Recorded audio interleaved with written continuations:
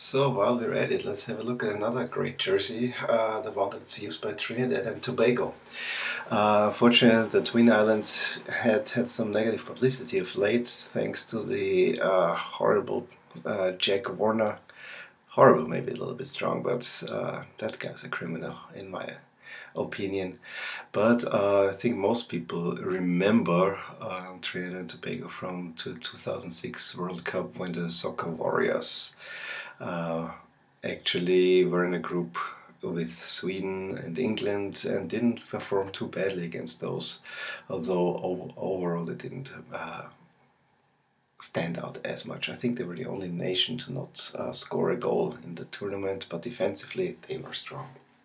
Well, at the Gold Cup, Trinidad and Tobago will play in this jersey by Joma.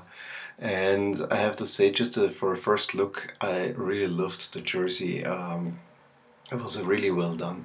It is the red jersey that we will always expect from Trinidad, with black and white accents. So the color scheme already appeals to me.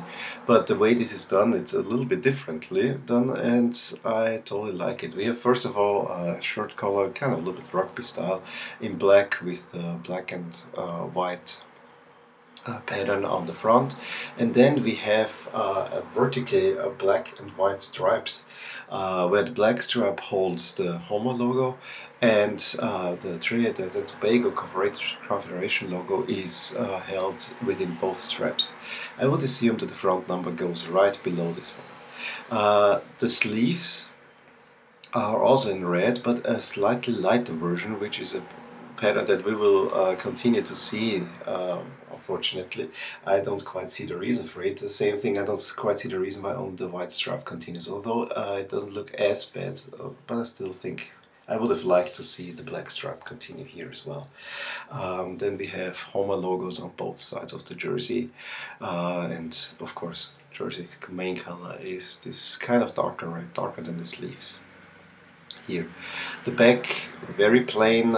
We just see that there's also black side striping on the jersey, which is also okay. It's kind of a new feature for most soccer jerseys. Adidas started it for the World Cup, and now Nike is also producing it.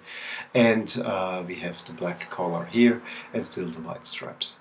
So overall, I really think it's a very nice jersey for Trinidad.